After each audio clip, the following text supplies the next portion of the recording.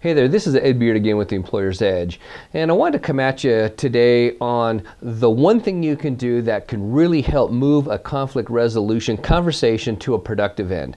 I just got off a coaching call here, and I think I can help you, because have you ever noticed when in the midst of conflict resolution, you could be a party to it, or you could just be a mediator for it, you could maybe have a referee kind of position in the whole thing, is that it's just a big fat gray area. All the steps that you learned in the class, the conflict resolution class, they all fly out the window.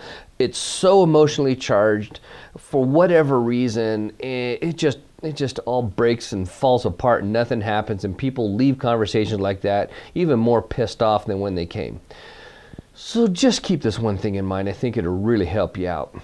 Do not start conflict resolution meetings, get-togethers in the detail. Do not start in the detail. People argue in the detail. Remember, their goal is to be right, and they want to get agreement on their version of right, so does the other person. That is in the detail. If you go there, if you start conversations in the detail, you are going nowhere. Because people will just get, it's just there's endless detail to detail on top of detail. It will literally go nowhere. And maybe you've already noticed that. I suggest what you're going to do, and we just did here on the phone, is start the conversation in the concept. What are we working towards? What are we moving towards? Let me give you an example. So in this situation, you have a VP, someone in their IT department. Yeah, they're not getting along so good. The VP just shut this person down, and this person now is off for 2 days, not working, and projects are now starting to back up, which makes the VP even more angry and upset because things aren't happening, and it just starts to compound itself. Don't try and understand, why did you leave? Like, what were you feeling when you left? What was the reason? What did they do? What did this person do? I'm already getting a headache over the deal, right? So when you bring people together, have them define, what are you working towards? Here's a question you might ask. Describe for me how you want the working environment to meet you and you meet it every day. What does that even look like to you? And get the VP to say, you know, I want people to be happy. I want them to produce. I mean, we got to get stuff done. And I want them to be in a frame of mind that they can just feel like they can just come in and go do it. Got that. Same person here. Yeah, I just want to not have to worry about conflict. I just want to go do what it is I have to do. I love my job. I love doing it. I just want to go do it. Hold that thought. All right. Here's where, once you set that baseline, now you have a productive direction for your conversation. Because when things flare up, like I took 2 days off, and they said they took 2 days off because they just had to get away from here. This place was just so crazy. I just had to break away. I just had to get away from it all. That conversation now is not going to disagree with you.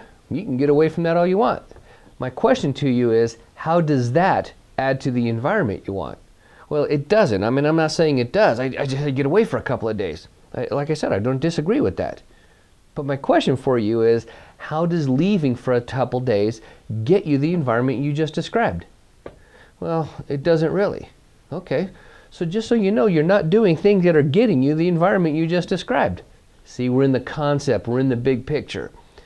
The VP says, you have to do it my way, do it like that every time. I'm the boss, it's your job to do it my way. Not going to argue with your role as the boss.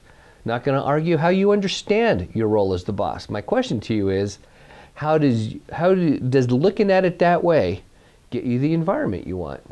Because right now you have a person taking 2 days off not producing. And you said what you want is an environment that's producing, and you're getting the exact opposite. I know, but I'm the boss. It's their job to do what I say. Not going to argue with that. Not going to argue with that at all. My question to you is, how does that get you production? How does that thinking, how does that frame of mind, how does that belief get you productivity? Because your best IT guy just took 2 days off. All right. So see, here's where I'm going now. You've trapped them down to moving forward into the future, that where their belief and being right is not a part of it now. Is that action, that belief, getting them what they even said they wanted? And they come to their own conclusions now that their belief and their actions are not consistent with what they want. And now they have to do something that's more consistent. So we didn't even go to you're right, you're wrong.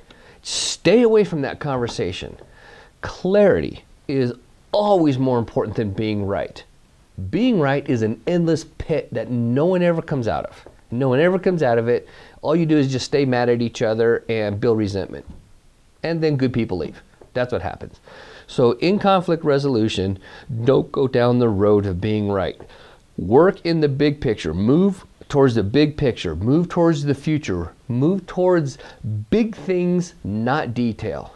You'll lose in the detail. Know that now. Understand how that works, and your conflict resolution conversations will just be way more effective. I suggest you do that. All right, take care.